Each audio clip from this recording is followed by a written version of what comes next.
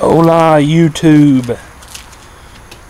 It is September, actually, almost the end of September, almost October, but anyways, September 24th. This is my setup for my hydroponic lettuce. This stuff is all bought from a big box store. Here's my lettuce leaf, lettuce, head lettuce. Got some spinach, cilantro, celery over there. I'm setting up a tub grow. That's going to be in a 9-gallon tub. It's 2-inch closed cell foam. Maybe pushing it on 9 gallons with a dozen plants in there, but I can always add some more water. So we're going to try it out, see what we can do using Master Blend fertilizers that I've ordered up. Word to the wise: measure twice and cut once. Measure 3 times, 4 times, whatever you need to. This stuff is $40 a sheet. 2-inch closed cell foam insulation. Of course, it's infinitely reusable as long as you don't break it. So are the net cups, so is the tub. I'll give you a tip here. This is why I went with 9-gallon tubs. Hopefully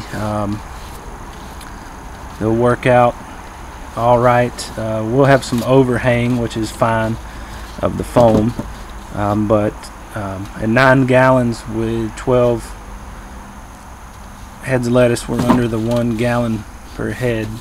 But anyways, the reason I went with 9-gallon tubs is because you can cut this 4x8 sheet in half lengthwise, and you can get 3 tubs out of 1/2 a sheet without any waste other than your, of course, your foam plugs you drill out. But anyways, this will get it 3 sheets or 3 tubs per half sheet. You can have it in thirds there. You can see I've got the other 2/3. Have another half sheet in the garage, and I can put 3 more tubs together. This is all going to go eventually into my greenhouse. I'm going to put up a 10 by 12 by 8 foot hoop house. Got my conduit. I'm going to go 1-inch conduit. Ordered my film this weekend, or actually Monday. It's infrared treated anti-condensate polyfilm 6mm to put on my hoop house. Got all my 2x4s.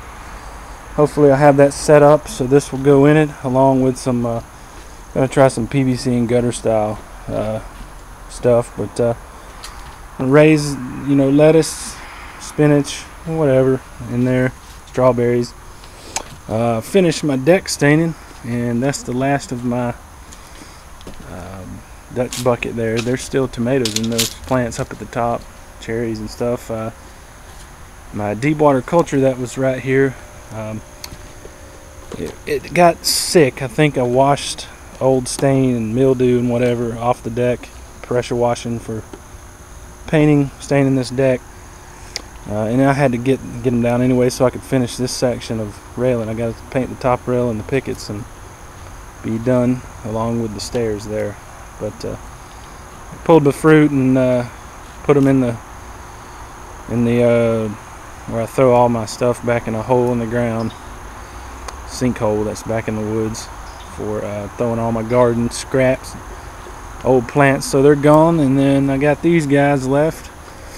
Did I say I finished staining my deck? Yay! But anyways, these guys are next, so I can probably gonna run this 4-bucket arm in there also. I don't know if I'll run any kind of big tomatoes, maybe a cherry and aroma. I've cloned off some of those, but hopefully put it back there, get about 4 full hours. Rest will be through the trees with fallen leaves. More beans, plenty more beans, they're coming up. But anyways, I've got this little project going this evening after work. This is going to be based off of Kratky, but it will be aerated with air pump. I think the air pumps just make them grow faster. But that is a 2-inch net pot. Need a 2-inch hole saw. And you can see how I laid it out on the backside. Kind of trial and error, but measuring it all and spacing it, getting it right. they all get inside the tub. I have a little bit of overhang, like I said, but should work. I don't know if I'll have enough room to produce a big head of lettuce, but it should. Lettuce is a pretty stout grower as long as they're getting some light and food. So we're going to go with that, and once they get all set up and start to show some growth, maybe in a couple of weeks, I'll check back with you and should have the greenhouse set to go out there. I finished staining my deck, thank God, and thanks for watching.